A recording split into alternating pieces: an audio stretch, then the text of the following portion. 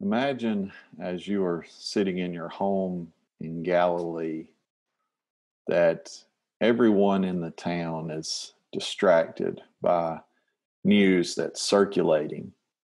A man is healing people.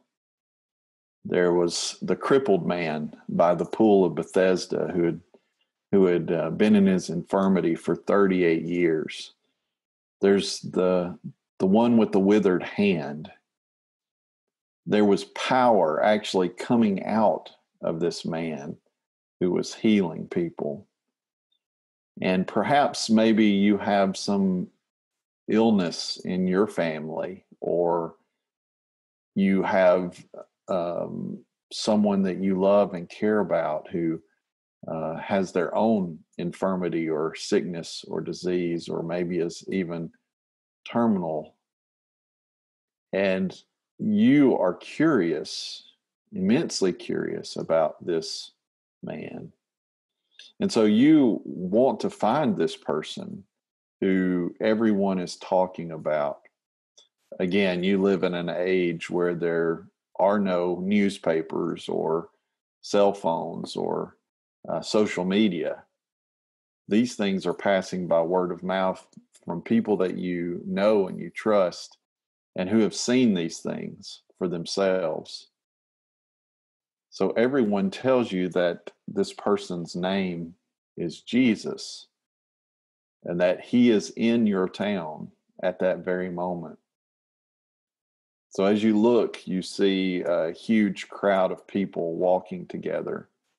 And as you go to the city center, you can tell that the commotion must mean that Jesus is around. So you push your way to the front of the crowd, elbow your way to the front to look over, to get a peek, to see what everyone else is looking at. And you see it for yourself. With your very own eyes, you see Jesus heal someone simply by touching them. And as Jesus begins to move to the outskirts of the city and to make his way up on a mountain, you eagerly follow. You try to see what everyone else is following him to, or where he's going, or what's going to happen next, because the excitement is something that you just can't contain. He makes a break from the crowds as much as possible, and he goes up a mountain and gets just to the distance of the crowd's ear and takes with him a few of his closest chosen friends. And so you are at a distance, but you see him just out of earshot on the mountain with his disciples. And you see those disciples gather closer to Jesus as he sits and begins to teach from that mountain. And you look nearby and you hear the crowd begin to mumble, "Who are they?" And someone says, "Those are his disciples, those are his followers." And Jesus turns his attention from the crowd to his disciples, those who closely follow him. And he begins to read, or recite actually, what we call now the Beatitudes from Matthew chapter 5, verses 3 through 12.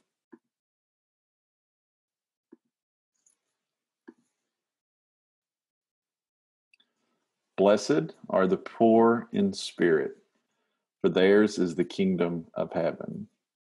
Blessed are those who mourn, for they shall be comforted. Blessed are the gentle, for they shall inherit the earth. Blessed are those who hunger and thirst for righteousness, for they shall be satisfied. Blessed are the merciful, for they shall receive mercy. Blessed are the pure in heart, for they shall see God. Blessed are the peacemakers, for they shall be called sons of God. Blessed are those who have been persecuted for the sake of righteousness, for theirs is the kingdom of heaven. Blessed are you when people insult you and persecute you and falsely say all kinds of evil against you because of me. Rejoice and be glad, for your reward in heaven is great. For in the same way they persecuted the prophets who were before you. And you'll notice here, I have read Matthew's account of the Beatitudes from the Sermon on the Mount that takes place not long following the call of Matthew. Luke also records for us some of these same sayings in Luke chapter 6, verses 20 through 23. No doubt you are familiar and you've heard these Beatitudes many times before. It does not take away from the beauty of them and the amazing, powerful nature that they have. It must have been amazing to be there that day, to just imagine people from every stage of life, all groups of people trying to find something meaningful for their life, but noticing, again, as I described the scene for you in the opening, that the crowd was not actually the group who Jesus directed the Beatitudes to. Jesus does not address the crowd with the Beatitudes. He addresses his disciples.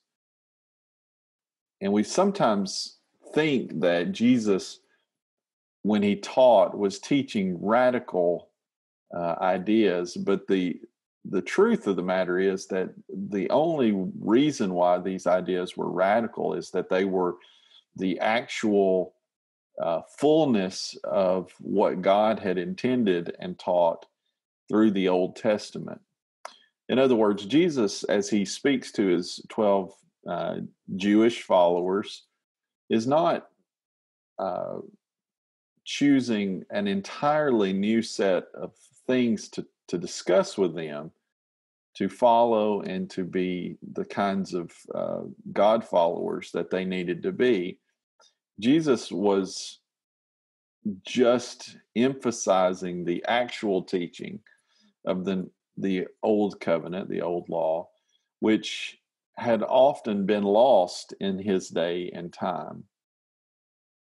And the blessings that God saw that would come through living this kind of life that the Beatitudes describe is consistent throughout history, but it had been lost in the current culture.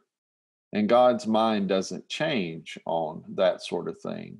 And Jesus just happened to be the vehicle through which God could share this news of what it means to live a blessed life. And he does so through the Beatitudes. So as we are at the outskirts of the crowd, trying to overhear him teach his disciples, we are pushed, maybe we, for this imaginary time, maybe we just imagine ourselves as actually one of the disciples sitting around Jesus. We are immediately focused on then the fact that these are not earthly callings, that the Beatitudes push us, and this is the beauty of the Beatitudes, that they push us beyond a physical, worldly idea of success and happiness and joy, and push us into reflecting on what it means to have spiritual success and spiritual happiness and spiritual joy. And the Beatitudes, as I said, they come from Scripture. And even though his followers would have been Jewish believers from their birth, they needed these encouraging words to be reminded of and not just taught for the first time. And the text is very clear that Jesus is directing these words specifically to his disciples. In Matthew 5:1, it says, his disciples came to him, then he began to speak and taught them, saying. Luke 6, verses 19 and 20, it's even more emphatic. It says in verse 19, all the people, but then in verse 20, he turns his gaze towards his disciples and begins to say. So why do I keep emphasizing this fact that he is directing this to his inner circle? I think that if we're going to understand these blessings today, we need to put ourselves in the context of when Jesus first said them. Jesus was encouraging his followers, those who were truly committed to him, those who had accepted him already, and he was pronouncing to them the spiritual blessings that could come, not necessarily in this life, but through this life and in the life to come. And that those spiritual blessings come from Scripture, which Jesus knew very well, and that he could share with them and quote for them. So, what are the blessings that Jesus pronounces to his followers, those that are, we might say, in his inner circle? Well, Matthew 5:3 is, blessed are the poor in spirit, for theirs is the kingdom of heaven. You can find a parallel to this in Psalm 34, verses 15 through 22, and look especially at verse 18. The poor in spirit are people who are emptied, bankrupt of pride, and look to God to meet their needs instead of the world. And Jesus says that they will be blessed. We often struggle with emptying ourselves and giving our dependence on God solely. I think for many of us in the culture that we live, it's often hard to know what it's like to be empty in the major ways that we speak. When we do feel it, I think it is when we experience great loss or difficulty in our lives. It's when things are going well, is that it's hard to feel this sort of spiritual emptiness that can only be filled by God, would be the way that I would put it. And so it's an actual, it's work. It's a little bit of work to, when we do not want for anything, and then we do have things are going well in our lives. It's hard to keep ourselves dependent on God in the way that we should. But Jesus says that that's where blessing comes, is when we make ourselves emptied, bankrupt of pride, so that we can depend on God to meet our every need. Matthew 5:4 says, blessed are those who mourn, for they shall be comforted. Those who mourn, you might look at in the Old Testament, Isaiah 61, verses 1 and 2. People who are heartbroken and look to God for comfort. You'll notice as we go throughout these Beatitudes, the focus, I think, at least in my opinion, that Jesus is trying to get us to consider is our utter and total dependence on God. We, through mourning, again, this is hard to think about, but through mourning and pain, we actually come to know God more for his comfort. And in the moment or out of the moment, actually, we do everything we can, many of us, to avoid pain. to avoid thinking about the difficult things in our lives, and to avoid mourning them if at all possible. But Jesus says that mourning brings you to God for comfort, and that blesses you. And so that is the blessing that can come in Christ. Now you'll notice as we're just getting started here with the Beatitudes, right off the bat, you'll notice that these do not fit a typical success type model of thinking. We don't typically think of being poor in spirit or being one who mourns as a list of success. And this was what was so revolutionary about Jesus's explanation of the Old Testament scriptures and his leadership as our Christ and our Savior, is that Jesus doesn't see success. God doesn't see success in the same way that the world sees success. And so all those people standing on the outskirts of the crowd, hungering and thirsting for what Jesus has to offer, are itching and yearning in a society and in a culture that where it was brutal, to be honest with you, where violence and brutality and money all ruled the day, and nobility ruled the day. And Jesus makes the kingdom available and provides blessing upon those who would have otherwise not seen a path to success in their lives. And maybe this same appeal appeals to you today. It's a little harder, probably, at times in our culture because we live in more comforted times. But these are the ideas that Jesus is trying to express through the Beatitudes.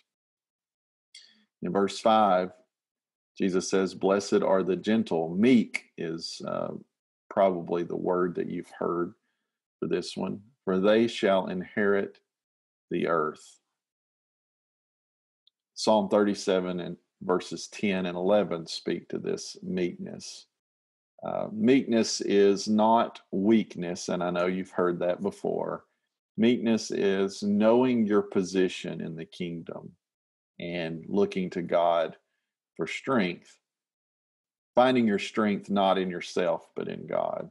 Again, all of these things pointing to our utter and total dependence on God. Matthew 5 and verse 6. "Blessed are those who hunger and thirst for righteousness, for they shall be satisfied." You can find this in the Psalm 107, verses 4 through 9, in this hunger and desire and thirst for righteousness. "Seek ye first the kingdom of God," Jesus will say, "and his righteousness, and all these things shall be added to you." Jesus is to be the object of our desire, our seeking. Righteousness is to be the object of our desire and our seeking. And we will be satisfied if that's the desire of our seeking. Coincidentally, if our seeking is after things other than righteousness, we will most likely not be satisfied. In a worldly view of success, a worldly beatitude might be, "Blessed are those who hunger and thirst for wealth or power or fame." And those things leave us unsatisfied. But in Jesus's kingdom, we can be satisfied as we seek and hunger and thirst for righteousness. "Blessed are the merciful, for they shall receive mercy. Blessed are the pure in heart, for they shall see God." For the merciful, you can look at Proverbs 14:21 or 17:5. And for verse 8, you could look at Psalm 24, verses 3 through 6. Again, all teaching that was clear in the Old Testament that Jesus is simply reinforcing in a new age. Now, I want you to notice the transition at the very end, verses 9 through 12, as we finish out our thinking here. Notice that he changes person from blessed are those who to blessed are you when people insult you and persecute you and falsely say all kinds of evil against you because of me. What do you think Jesus is doing here as he describes the blessings that can come from a dependence on God, and then directs his thoughts to the disciples to talk to them directly about their personal blessings? I'm curious if he isn't indicating to them that these blessings won't always feel like blessings from time to time. When the dependence on God means that that's no dependence on the world. When the world is insulting and persecuting and rejecting, finding that comfort and that strength and that reliance on God may not feel like a blessing in the moment, but that Jesus needs to remind them to rejoice and be glad because their reward is great, because they are then identified with the same people of old, the prophets loved and believed in God, and they received the same kind of rejection. So we can, I think, feel these same blessings for us, but we have to be intentional about understanding the world this way. Actually, not even the world, understanding the church and the spiritual blessings this way. Because if we're not careful, we won't think about these as blessings, and we'll think more about what the world provides as blessings. And if we get those things mixed up, the world will be good to us. The world might even be great to us, but we will be empty and we will not be dependent on the God that we serve. But Jesus offers a different kind of success model in the Beatitudes, that we can search for the right things, that we can pursue good things, and that even though the world may not understand that and the world may reject it, we will be closer to God as a result of it. And our reward, notice that, our reward will be great and will surely be worth it all. May God bless us as we try to change our minds, as we try to fight against the world's teaching, and as we try to stand above and beyond it and listen to Jesus instead of the world to guide our actions every single day. My prayer is for blessing for you and your family as you endeavor to see the good in the Beatitudes.